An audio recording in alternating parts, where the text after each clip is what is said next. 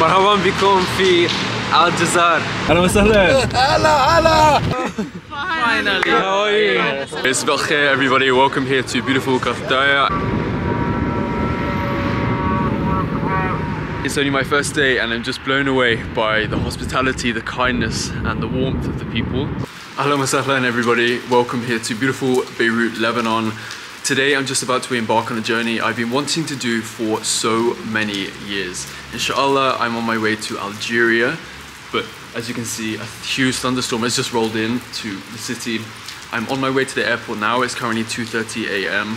Inshallah, my flight will leave on time. Inshallah, I have no difficulties with the visa, and inshallah, we'll make it to the airport in one piece. Let's go. Okay, I've just made it here inside the taxi. We're on our way to the airport. أهلا وسهلا. هلا. كيفك؟ تمام انت منيح؟ Good. Alhamdulillah. Good. The storm is crazy. اسمك? My name is Tariq. Tariq? Yes. Nice to meet you. Now look at this. Welcome, sir. شكرا.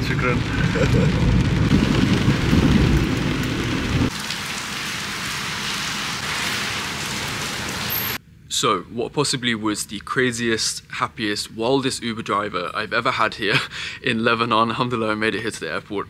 I checked into my flight with a small amount of difficulty. I was there probably for about 20 minutes, which is pretty low, considering what it would have been in other airports, only because the airport is completely empty.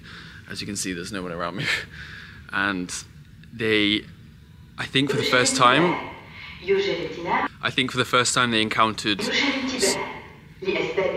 I think it was the first time they ever encountered someone wanting to get the visa on arrival in Algeria.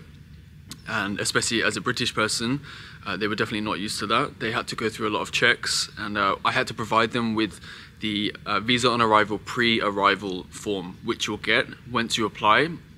So although technically it is a visa on arrival, you do have to apply 15 days before. So I've been waiting for this moment for so many years. I'm so grateful. There's visa on arrival system, finally, alhamdulillah. What they asked me for the pre-arrival code, they asked me for my return flight, and also my hotel that I'm checking into. So those are the things you need to know before you're going to Algeria. First stop is Cairo. The plane takes off at 4:30 a.m. here in Beirut. I land in Cairo around 8 a.m. and inshallah I arrive to Algiers at around 12:30 p.m. Must be switched off or set to flight mode. Exits and aisles must be kept.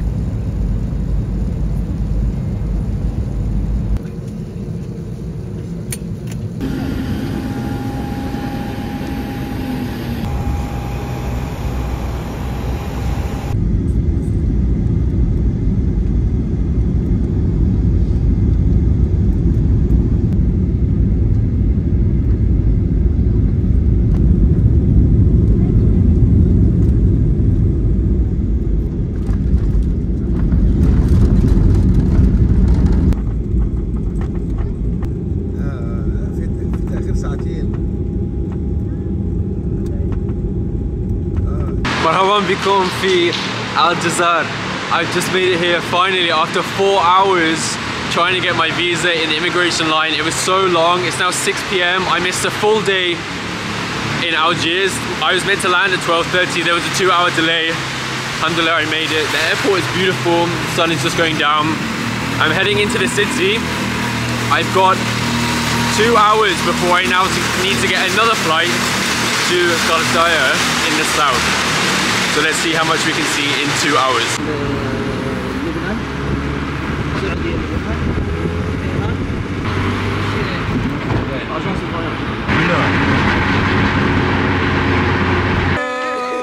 Finally! How are you? Oh, good to see you. How many hours so you stayed there? Hi. How are you? To Algeria. Nice to see you. Okay, Yeah, finally. In Algeria. Alhamdulillah. Fine, we were waiting for this moment. Yeah, sorry, it took me 4 hours to get through immigration. Didn't accept to be filmed and some them without any problem. Okay, it's وأخيرا everybody. Welcome here to beautiful Ghardaia. I made it here last night after a flight from Algiers. Alhamdulillah, I've arrived here and I'm starting the morning here at Ghardaia market. Omar, it's وأخيرا. Hello, good morning everybody. I am with Jay here. It's a great day in Ghardaia, sunny day. We are in Ghardaia market. You are welcome at any time. take care. Thank you. We just arrived here, as I said, to the market. I'm going to take a look around. This area is actually famous for its carpets and artisanal designs and crafts. There's so much around me, so let's take a look around.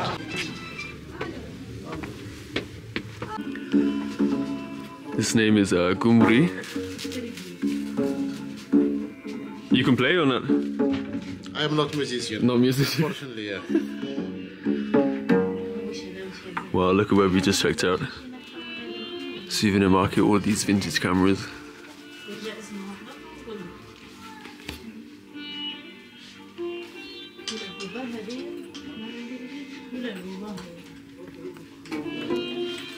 Ghardaia is very, very famous for its carpets. So you can see here all of these beautiful crafts. These vintage things.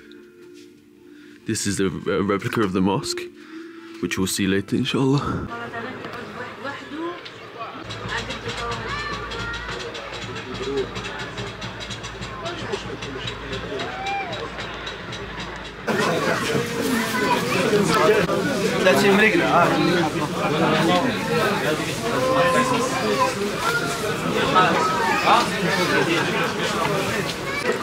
So this is the fruit and vegetable market here inside the main market here in Ghardaia. Majority of the things that you see here inside this market are actually freshly produced here inside Algeria, apart from things like bananas that's sourced outside.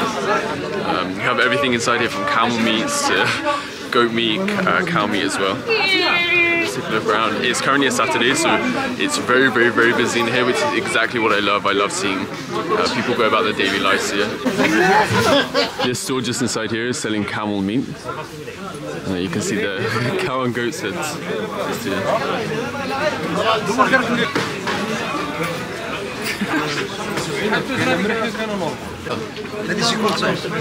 Algeria is known by the date. We have more than 150 dates variety. The famous one is Deglecor, as we saw it here, is beautiful. And very sweet date. Very sweet, right? And when you come to this market, you start at the top? I start at the top, going down to see the price and the quality of the vegetable. Yeah. And when I go back, I start to buy. It's the system to do it. It's the system for buying things there in the market. Wow, it smells so good.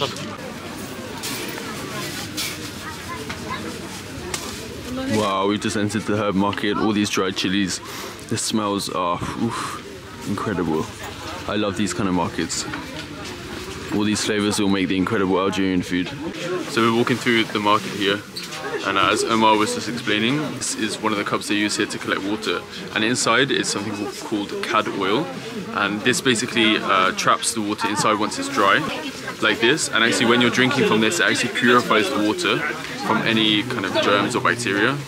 They have a method here for everything. Wow.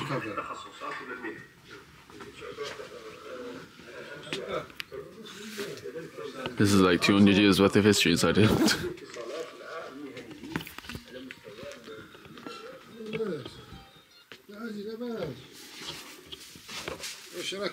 Assalamu alaikum.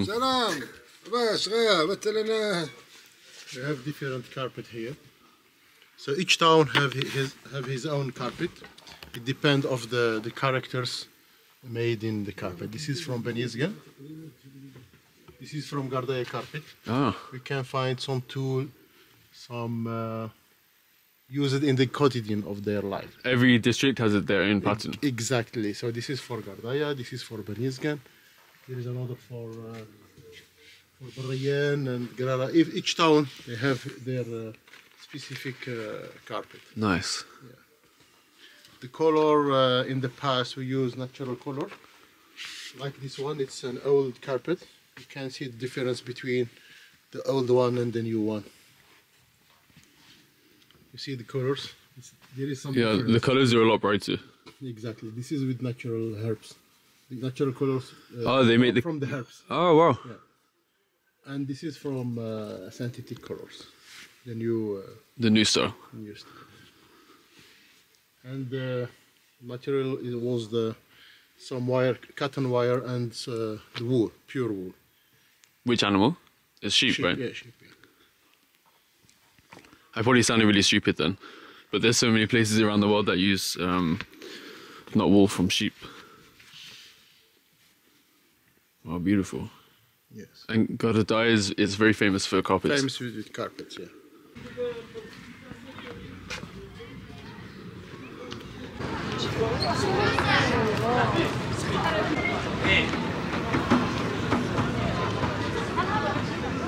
Okay.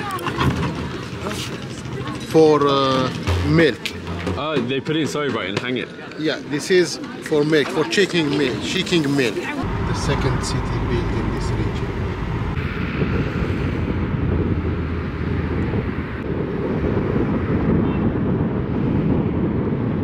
What you will find in all of the towns here is all of the houses built around the mosque, which is always in the center. You can see it in the other areas of town too. And they do this, it really symbolizes the fact that they're all built in unity around the religion. And you can find this also in the people. The people here are so kind and happy and so respectful towards other people.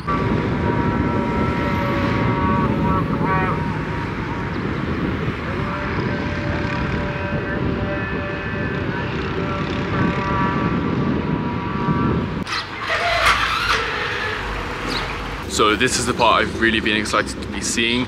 This is Al Tuf. This is the UNESCO World Heritage Site, built over 1,000 years ago.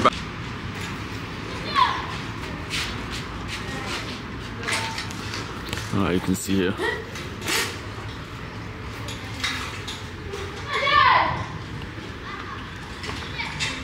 Yeah, UNESCO, built in 1012, over 1,000 years ago. This is the first city here in Ghardaia. Let's take a look. So, Jay, welcome to Ibrahim Mausoleum. It's a small mosque built in 50th century. The famous architect Corbusier was inspired by this mosque to build the church in France. A lot of architects come here to get inspiration about this unique architecture of Ghardaia. Easy.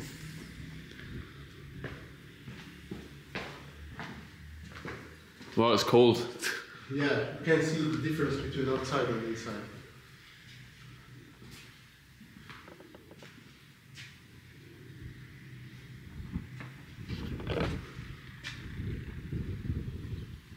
Well, the view's amazing. So during the day we don't need any light. The building is lighted and aerated because we have many windows, so the light can enter from any side during all the day. You can see this is palm wood, right? Palm, yeah, palm. We use it for roofing. So the palm wood for roofs, and then around the town it's made with mud, right? Sorry? The buildings are made from mud? From lime and sand and stone. Ah. Yeah, lime, sand and stone. And inside the main town, they used to paint it white, but that was a lot of upkeep, like this. As you can see, it turns red with the sand. So now they keep it natural. And throughout the main town, and all across this area, they actually have to build it to the traditional standards to keep the entire town, I guess, unified in its aesthetic. Reflect the sound. Ah. Is the minaret of this mosque. Yeah, so in this mosque, there's no minaret, so... This is the minaret of the mosque. The muezzin stand here and start to speak up. And he speaks out. And the mountain reflect the sound to the town. Wow, that's the first time I've ever seen this. Assalamu alaikum! So cute! The locals here are amazing. Mahras? Mahras, yeah, is a pillar. Yeah, so they put it inside of the table and it keeps it warmer, right? Yes. With this wood spoon.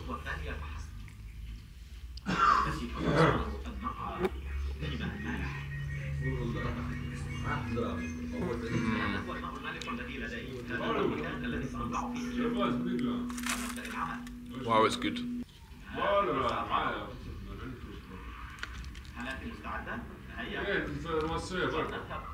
I think Algeria has the best chicken I ever had. Really? Yeah.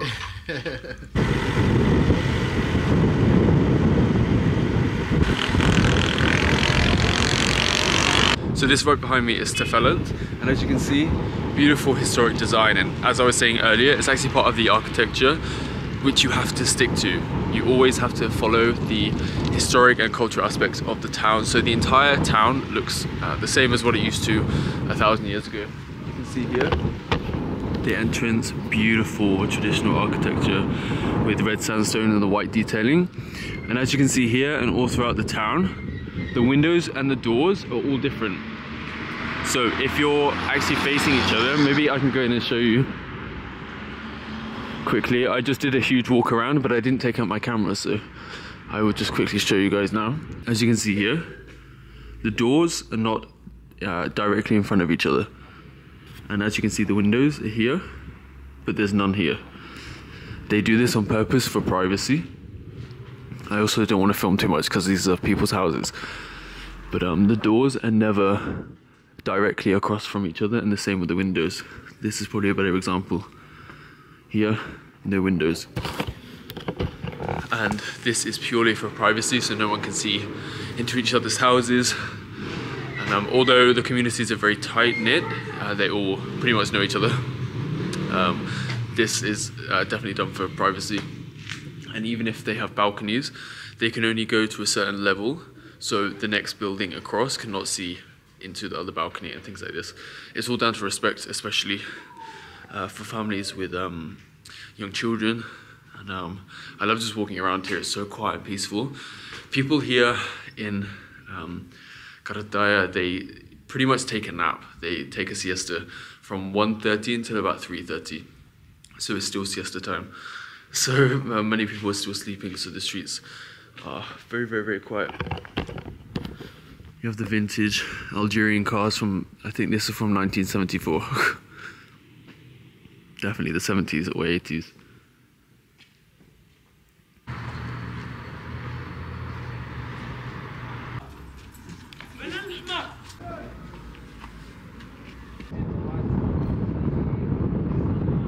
Welcome everybody to Ben Isgum. As you can see, I've just made it up to one of the watchtowers, and usually, as you can probably see from, this is a good example, as I was explaining earlier, the towns always start with the minaret and then they work down the valley with houses, and then it will be the gate around the sides. This is one of the best panoramic views of the area. You can see Ghardaia just in the distance there. And because this area of Ghardaia, just outside of Ghardaia, is expanded so much, they've actually ended up building higher than the mosque, which is pretty interesting to see. It is now sunset, and I've just hiked to a viewpoint which overlooks the whole of Ghardaia. You can see it just behind me. Absolutely beautiful. You can see the watchtower I was just at, just over here. And look at this. Wow, wow, wow. This area of Algeria is so beautiful, so much history and culture. If you're interested in the life of the Berber people, then this is definitely the place you should come and check out. Maybe leave it until March if you can, because it's very, very cold at this point, but if you don't like the heat, then this time of year will be perfect. Wow. This is just incredible. Many people think Algeria is an incredibly dangerous country, and it's only my first day and I'm just blown away by the hospitality, the kindness and the warmth of the people. We've had so many incredible conversations off camera. Even when I arrived last night, so tired after flying 3 flights to get here, I was welcomed into a restaurant around 11:30 p.m. by singing and laughing and dancing.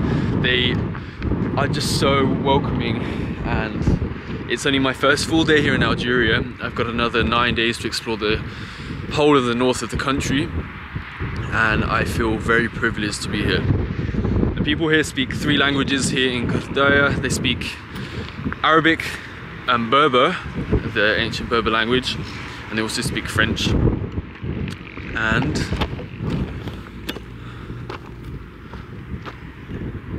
town is so historic. We're talking over 1,000 years for some of the areas here.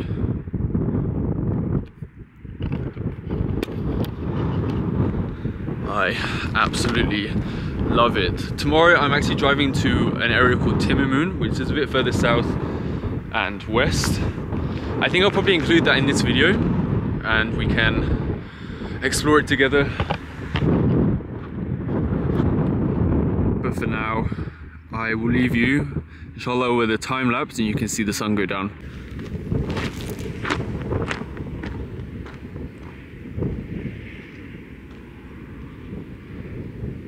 That sunset was phenomenal. I'm now gonna head back, eat some good Algerian food, inshallah.